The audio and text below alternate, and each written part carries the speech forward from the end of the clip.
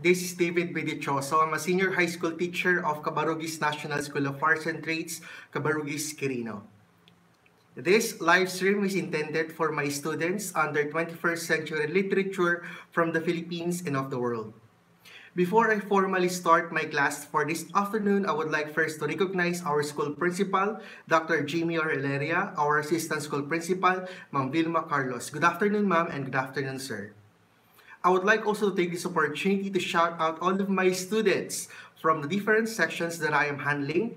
I have students from grade 11 Amber, Amethyst, Crystal, Ruby, Sapphire, Onyx, Emerald, Aquamarine.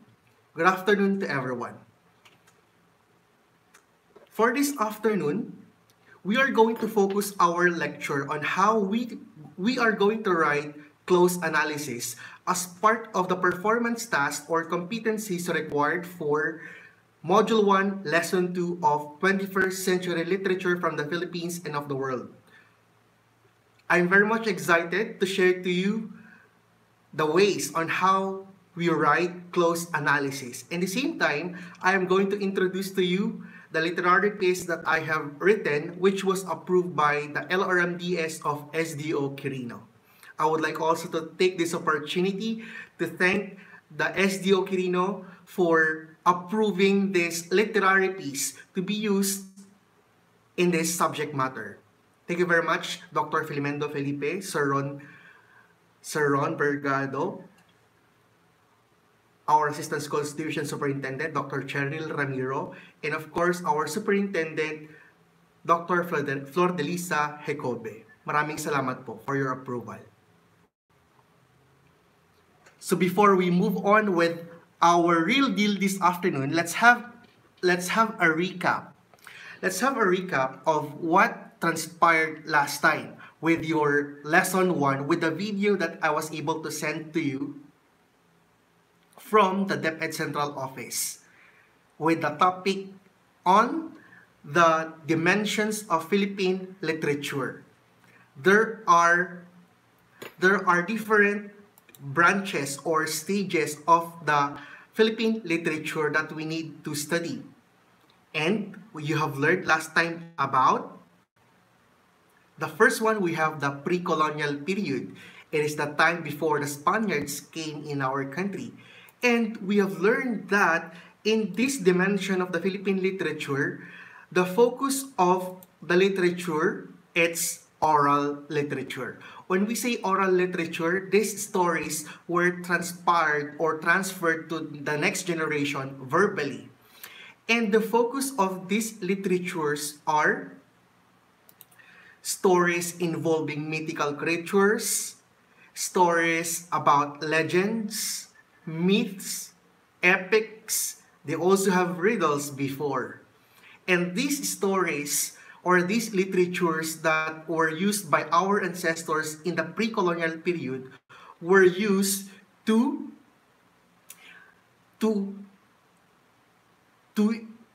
groom their children or to discipline their children. Example, at night, during their pillow talks with their families before, parents would talk about the stories of Kapre, Aswang, Tiyanak, or Tiktik, telling their kids that these creatures would come out at night. Well, definitely, if the kid would hear about this, the kid wouldn't want to go out at night. It's because there is a danger out there. Well, these were the stories that they had before. Another thing, we have riddles or bugtong. Riddles or bugtong before were used to challenge the intellect of their companions. If they could answer these things, it only means that they are smart enough to be analytical in answering the riddle given. Good afternoon, class. How are you doing? Are you still there? Okay, as of now, I have like, oops. Okay, let me check.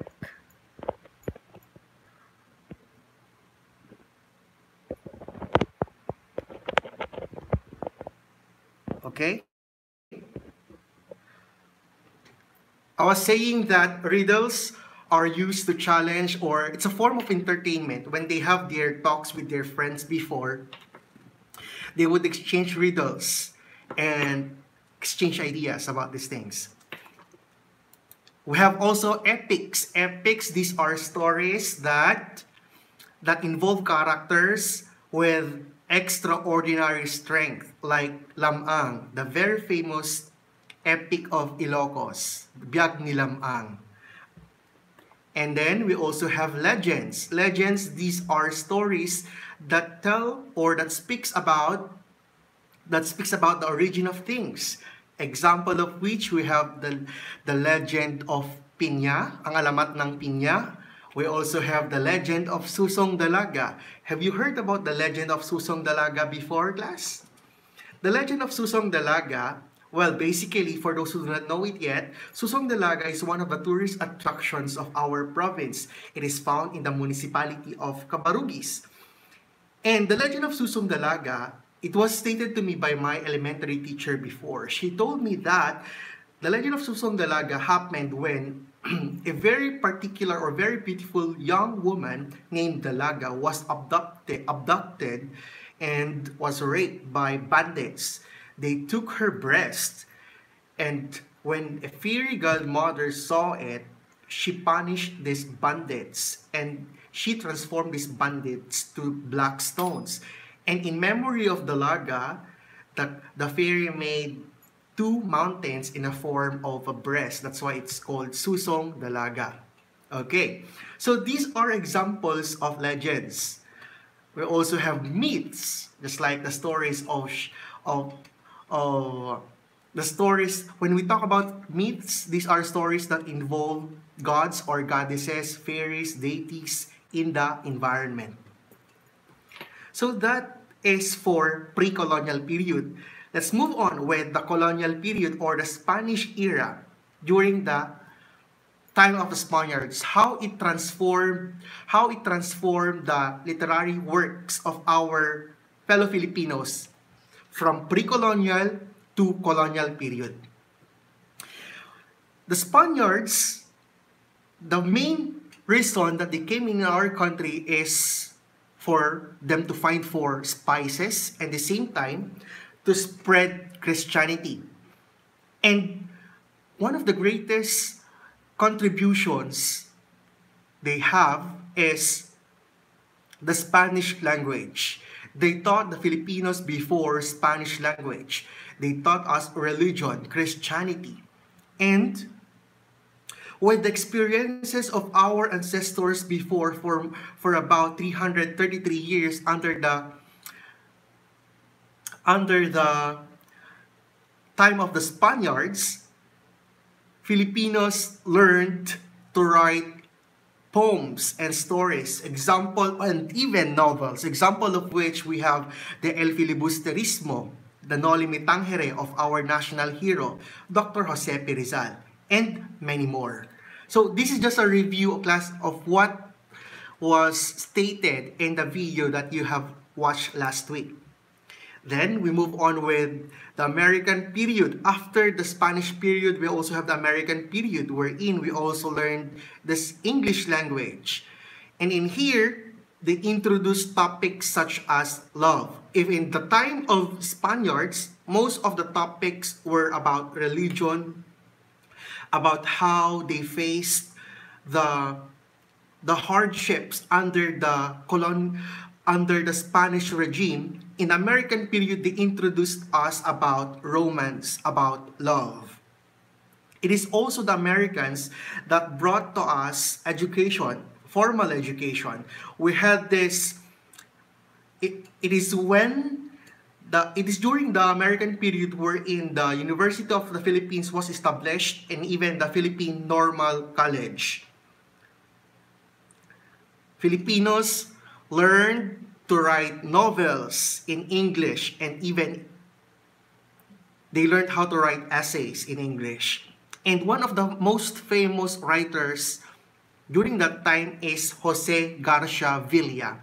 And he said, arts for art's sake. And one of the most known literary works of Jose Garcia Villa is the Emperor's Sonnet. Emperor's Sonnet is a blank poem. It's only the title that you can read. It's like the Emperor's Sonnet, and that's it. Well, have you heard about the story of the Emperor's New Clothes? Well, let me try to restate the story of the Emperor's New Clothes. It's all about the emperor wanting to have the best dress or the best attire in their kingdom, and he asked all craftsmen to make the best dress for him. And here comes one mischievous one who is very wise, and he told the emperor to make or to give him like threads out of gold, diamonds, crystals, and pearls, so that he could make the best clothes for the emperor. However, the emperor doesn't know that it was a thief. In short, he took all the threads, and what happened? He presented something like, Mr. or Emperor, here is your clothes. But the real thing is that he's holding nothing. He said that the craftsman said to the emperor that only wise men could see the clothes that he made. So, the emperor pretended that he can see the outfit that was made for him because he doesn't want to admit that he is not a wise man. So all of the people in the kingdom, they are not that honest themselves, that they cannot see really the attire that was made for the emperor. So they pretended that they can see it. In short, they were fooled by this craftsman. They were fooled by the craftsman. Until a young boy told the king that he was nude all the time.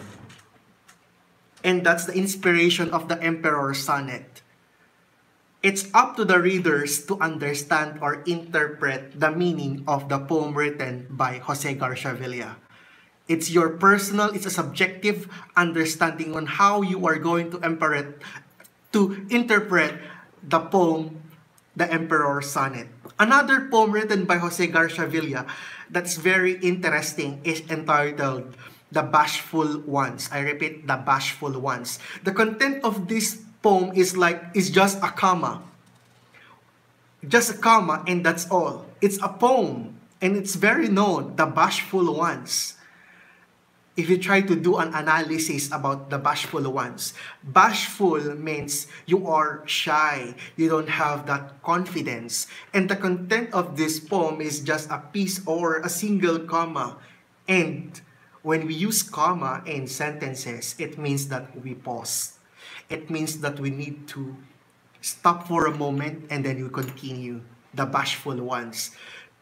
People who are timid, people who are sometimes shy, tend to pause for a moment to think of the next activities or movement that they are going to do, even in making decisions. The Bashful Ones by Jose Garcia Villa.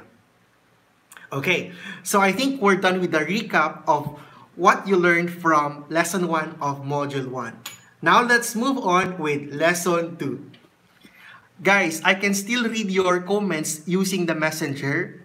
If you have questions, you can write your comments or questions in the messenger and it would pop up in my phone right now, okay? Okay, I hope you're still with me. Now, let's focus on the real deal this afternoon. How are we going to write a close analysis or literary interpretation of a text? For the information of everyone, writing a close analysis is part of your performance task for this subject. It means that it's a competency that all of the students should learn. Okay, and to start with, let me first show you an image. Okay. There's a bottle with a pen placed on top of it. Let's try to analyze what is the connection of the bottle and the pen. Kindly message me now, or in our GC, kindly write your comment. What is the relationship of these two objects? Let me show it again. What's the relationship of these two objects? A bottle of water and a pen on top of it. Can you guess what is the meaning of it? Or what can we get from that symbolism that I just showed you? Maybe you would say like, sir, balance. Okay, I like this answer from Miss Maranya. Miss Maranya, sir, it's balance. Correct. Without the proper position of the pen on top of that bottled water, it might fall. There is balance in here. That is correct. Do you have another idea, class? We're doing close analysis right now. We are going beyond of what we see. We are trying to go deeper with the things that we see. What do you think can we get from this image?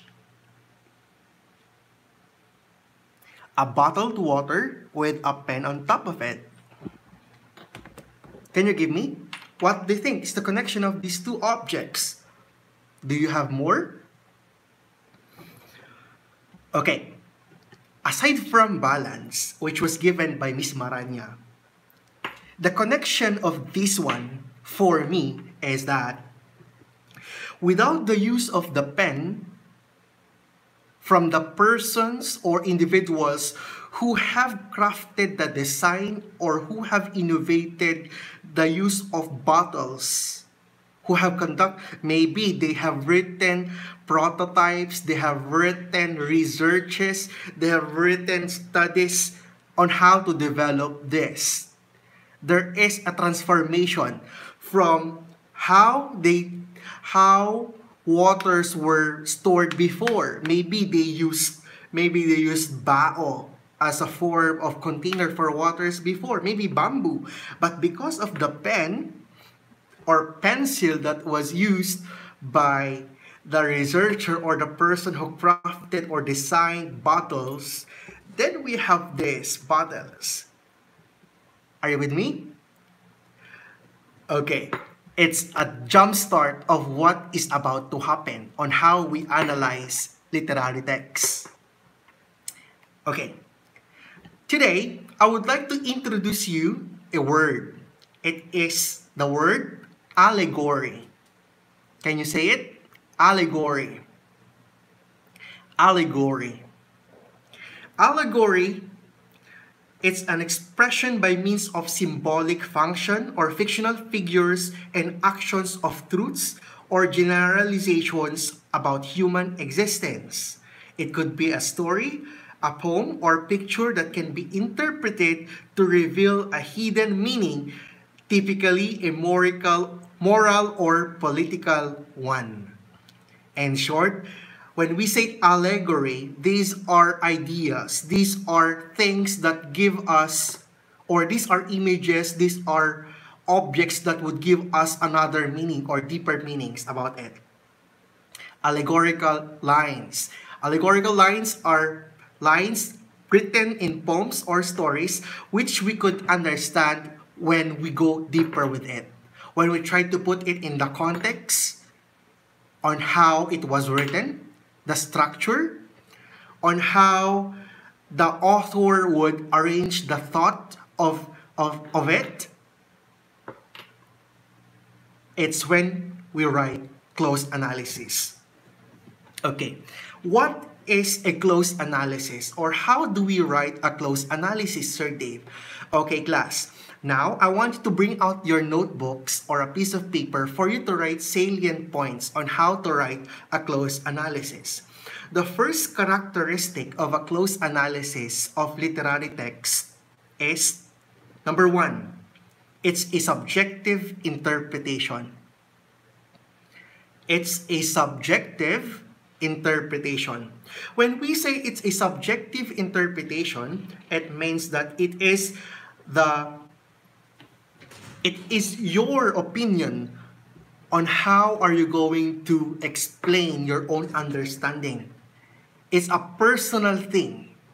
Your understanding of the words or phrases written in a particular story or poem is different from the understanding of the person seated beside you or the person or your classmates. It's because basically you are not the same. You have different experiences, you have different levels of vocabulary, and at the same time, you have different perspective on how you see things. A glass of water can be seen as half full or half empty. First characteristic of a close analysis, it's a subjective interpretation. The second one is a close analysis is a written work. When we say written work, of course, you need to write. There has to be an introduction. You are going to introduce the topic. There has to be a body, and at the same time, there has to be a conclusion. There should be an organization of thoughts of your work. Number 3, a close analysis should be supported with facts or researches. Okay? A close analysis should be supported with facts and researches. Why? Of course, with your subjective interpretation, there has to be a basis to why you said such thing means like this. You have to cite references for your close analysis of the literary text to be concrete, to be based on facts. Are you still with me? Okay, next. A close analysis should explain the concepts behind why the author wrote a particular literary work. It has to be comprehensive. It has to be analytical. Are you still with me? So those are the four characteristics of a close analysis. In writing a close analysis, number 1, it's a written work. Number 2, it is subjective. Number 3, it is supported with facts or researches. Number 3, it should explain the concepts, how it was written, what's the purpose of this literary work, what's the context when this literary work was written. There are many ways on how we write a close analysis. Number 1, we have the top-down approach. Top-down approach. It means that prior to understanding the content of the text, the reader must have his prior schema or stock knowledge about the text. Okay? Top-down approach. The second one, we have the bottom-up approach. When we say bottom-up approach, the focus of the reader is understanding the text itself before he compares the idea to what he already knows. That is bottom-up approach. Text first before you grasp the learning. Unlike top-down, knowledge first, your stock knowledge about that, and you try to compare it. That's how you do the top-down and the bottom-up approach. Next, we have sociological approach. When we say sociological approach, it is when the writer of the close analysis would try to study the context, the environment, the society when the author wrote the literary work. What particular evidences in the environment or in the community pushed him or her, or what inspired him or her to write this text? Just like Dr. Jose P. Rizal, the environment before, when he wrote no limitang here, and el filibusterismo. Maybe when you're going to write a close analysis about that, using the sociological approach, you will use the facts that happened that in that context, in that time, in that place or environment when the author wrote that literary work, sociological approach. Next, we also have feminist approach. When we say feminist approach, it is how women would look at, or how women would how women would interpret the literary text. That's feminist approach. How women would look at that poem, how women would interpret that poem. That is feminist approach. Okay? So those are some of the approaches that I know on how we write close analysis. Let's summarize. A close analysis is a written work which is subjective in content that explains the concept and theme of a literary work. Furthermore, the analysis must be supported with facts from researches. I repeat, close analysis is a written work which is subjective in content that explains the concepts and theme of a literary work. Furthermore, the analysis must be supported with facts from researches. Now, these are the steps on how we write close analysis. Number 1. First, you need to read the text. Not once, twice, thrice or more would be better. Read the literary work. But when you read beyond the lines. You have to look for hidden meanings in it. And that drives me to the next step. What's the next step after you read? Identify the topic. What is all about the short story? What is all about the poem? Oh, the poem is all about the environment. The poem is all about love. Next, after you identify the topic or theme of the poem, what is the format of the literary text? Is it a free verse poem? Is it a short story? Is it a novel? Do we have a particular number of syllables per line in that poem? Do we have meter? Is there particular format in the sounds of the and in the last words of each line of the poem? How many quatrains do we have? How many stanzas do we have? Identify the topic and the format. Number 3, this one. Identify the allegorical statements or lines in the literary text. Going back to what we said earlier, allegories, these are statements that have meanings, deeper meanings.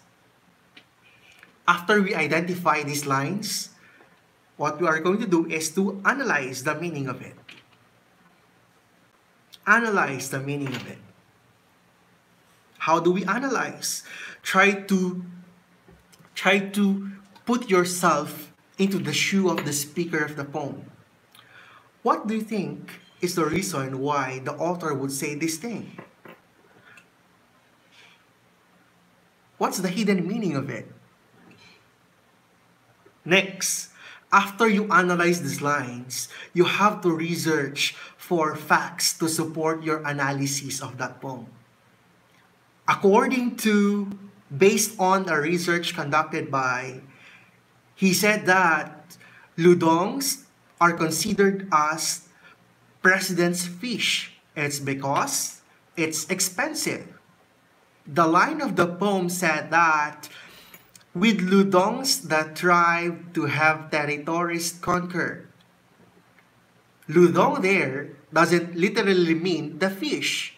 Rather, it points out to politicians because based on the earlier statement that I said, it's considered as the president's fish. Are you still with me? Next, connect your analysis with your personal experience. That makes your close analysis subjective. When you try to put yourself into it, when you try to feel the emotions of it, comparing it to your personal experiences, to your stories. And then, with those notes, I firmly believe you can write already your close analysis. Now, let's talk about the literary piece that you are going to analyze. The poem, Now You Hear Me. Okay, are you still with me? Now You Hear Me is a free verse poem that contains allegorical lines that form imagery on global environmental problems that we face today. The poem presents cause and effect relationship of abusiveness of humans to our environment. The contextualized symbolisms found in the poem are Bugkalots, Ludong, Sierra Madre, Cagayan River, and Quirino. The material presents hand-painted visuals that explain the content of each paragraph. By the way, class, I would like to acknowledge the visual artist of the poem that I wrote. We have Mr. Mark Angelo Navarro Olonan of Saguday. He's a former student of mine, and he is an architecture student of St. Mary's University. Thank you very much, Mark Angelo. If you're watching this, Miko, shout out to you. Thank you very much. Okay. Okay, let's start. Let us try. Okay, let me try to give you an overview on how to do an analysis of the poem that you are about to analyze. Okay? Are you still with me? If yes, you're still with me, kindly message our group chat so that I can read your comments if you're still with me. Kindly write your names in the group chat for me to check if you are still watching this lecture right now. Kindly write it on the chat box.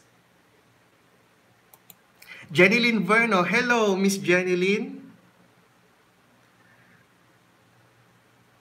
Who else is watching? Shout out. I'm just opening the PDF of the poem class as I sent it to you already, correct?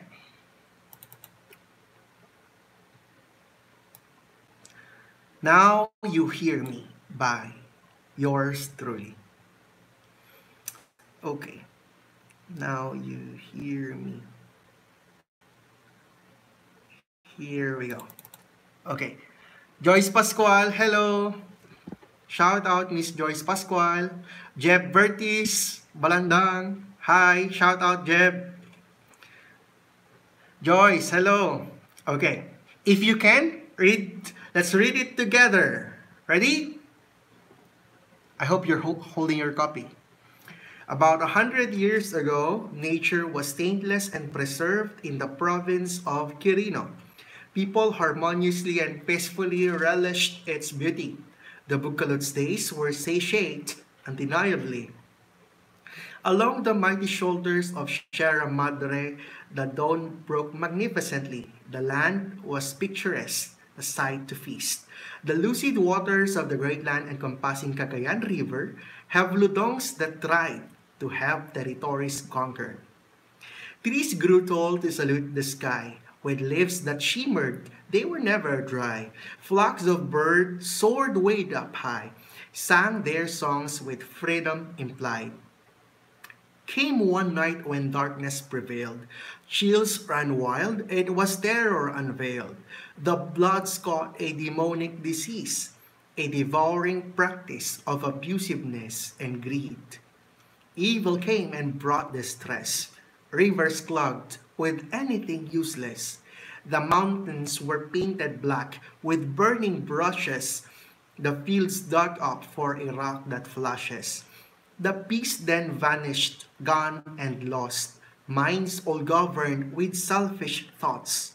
Lives went shorter, feuds went longer, till a voice came roaring like a battling thunder. The air you breathe, I gave to you. The creatures you killed, I gave to you. The trees you cut, I gave to you. The forest you burned, I gave to you. All you enjoy but destroyed, I gave to you. You humans, everything that you have, I gave them all. But what have I done that you betrayed and pushed me to fall?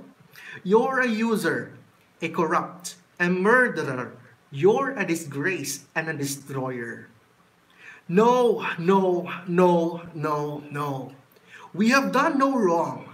I use all things you gave to be strong. I sheltered and fed and clothed you whole, but you ruined and wrecked and trashed my beloved abode. You must be punished and be expelled. Be one with the ground like the fruits you wasted. I am guilty of all your claims. I put you, my creator, in all kinds of shame. You gifted a mother to nurture my being, but I was ungrateful of her rearing. With a bolo, I stabbed her. I wounded her shoulder that carried me and killed her. I am a murderer, for I killed my innocent mother. She gave me the gift of life, and life I took from her. She cried for help, but I just watched her suffer. I can still hear her. Can you? So that's the poem. Now You Hear Me by yours truly. At the last part of this poem, of this material that I sent to you, there are comprehension questions which you can use in writing your close analysis. Are you still with me? Okay, let's try to answer. As we go through it, kindly write your answers in our group chat so that it would pop up to me right now. Number 1. What is the meaning of the title of the poem, Now You Hear Me? You can start by saying, the meaning of the title of the poem, Now You Hear Me, is a call. Maybe a call. Yes, Kim? Recognize, Carlo? A call for an action to be done by the people, right? Something like that. Number 2, who is the speaker of the poem? The speaker of the poem is not the author, okay? The speaker of the poem is the persona which states the message of the story. There are actually 2 speakers of the poem. Number 1, we have humans, and at the same time, the earth. Correct? Number 3, how did the speaker describe the nature in the past century? How did I describe it? Well, if you try to look at the first 3 quatron or first 3 stanzas of the poem, I describe it like an environment that is flourishing with fauna, with natural resources, and the like. And then, after that, you can cite references to describe the environment in the past. Are you still with me? Number 4, what lines of the poem present the environmental problems that the world face today? What lines of the poem? What particular excerpts? Class, when we talk about excerpts, these are lines that are part of a poem or a story. That's what we call as an excerpt. So, what excerpts of the poem would tell about environmental problems? I'll give you one. Fields dug up for a rock that flashes. Fields particular area. It was dug up for a rock that flashes. A rock that flashes, it symbolizes something that is precious, something like that is shining, shimmering, like gold. In what aspect of the world we have these things? Or we have seen these problems, gold mining and the like? Were in Brazil, in Egypt, in South Africa, in the Philippines, in Quirino. Up to you to present it. The mountains were painted black with burning brushes. What does it mean? The mountains were painted black with burning brushes. It talks about deforestation, wildfires that happen not only in the Philippines but also abroad. Well, the Amazon forest is in danger because of wildfire. Right? Not only there, even in Quirino, there are some individuals who do uma. They term it as uma. They burn or they transform forest areas to farmlands, especially the mountainous parts of our country. And that makes me sad. Why? It's because a tree would take about 10 to 15 years to grow. But then it only takes for about 3 minutes for it to be burned. Why? It's because people nowadays would want to earn money for them to have something to eat. There are ways on how we can provide for ourselves. But then, sometimes we choose the wrong paths. Okay. What is the author's style in writing the poem? What is my style when I wrote this poem? Was it in free verse? Do I follow particular format in writing? Is there a particular number of syllables to be used per stanza? Or I don't have? I don't know. You check it out. What do you think is the purpose of the author in writing this poem? Okay. What's my purpose? It's up to you. What do you think is my purpose when I wrote this poem? Number 7, as a student and a member of the community, how will you protect the environment? Okay. For items 8, 9, 10, write a critical interpretation of the following excerpts. Number 8, you must be punished and be expelled, be one with the ground like the fruits you wasted. What's the emotion in this line? Who said this line? Why would that person or why would that speaker say this heavy line to this particular receiver of the message? Why? Oh, it's very nice to expound this one. Number 9. What about this one? You gifted a mother to nurture my being, but I was ungrateful of her rearing. What does it mean? You gifted a mother to nurture my being, but I was ungrateful of her rearing. You have to look for... If there are words that you are not familiar with, try to browse the dictionary.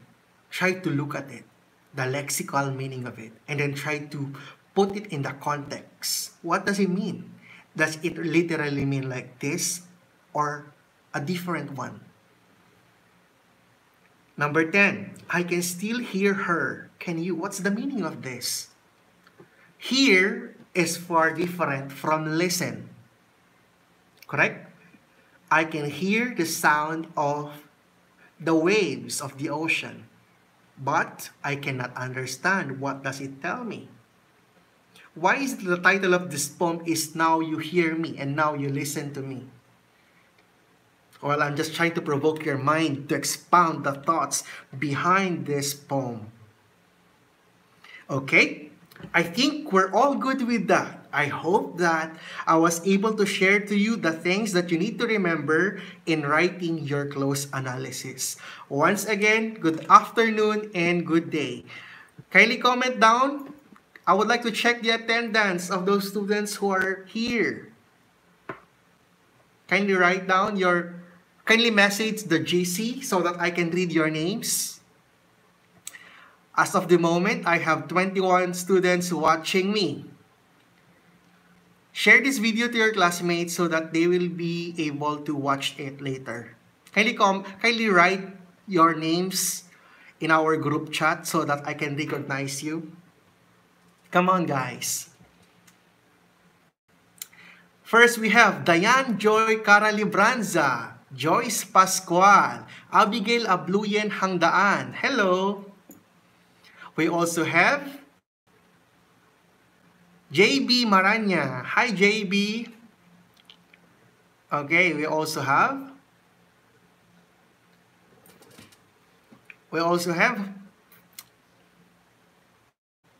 do we have more? Miss Fedeline. Hi, Fedeline. Hi, Jeb. Bertis Balandang of Amethyst. Hi, shout out, Jeb.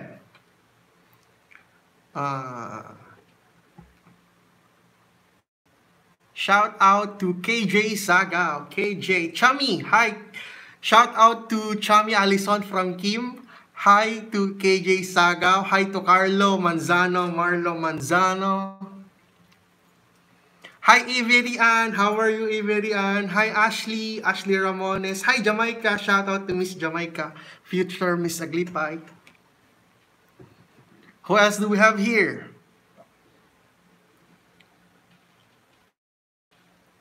Okay. Oops. Who else do we have here? Hi, Miss Maria Cristina Singson. Hi, Miss Hannah May Olonan. Hi, Miss Liza Dane Palaya Pagbilao. Miss Abigail. Okay. Who else do we have here? Do we have Kim? Kim, are you there? Okay, class. I think we're done. I hope that you are now ready to write your close analysis of the poem Now You Hear Me. I'm very much excited to read what you have in mind with this poem. I want to learn something from you. Okay, shout out to Jamaica Balauro from Jeb Bertis Balandang. Okay, shout out to Miss Diane Labranza, future Miss Saguday. Okay. Okay, class. Before I finally end this one, hi Miss Dulnuan Jovi Bandao. Before I formally end this video about our topic Now You Hear Me and how to write close analysis, I would like to leave a very important message. We only have one planet.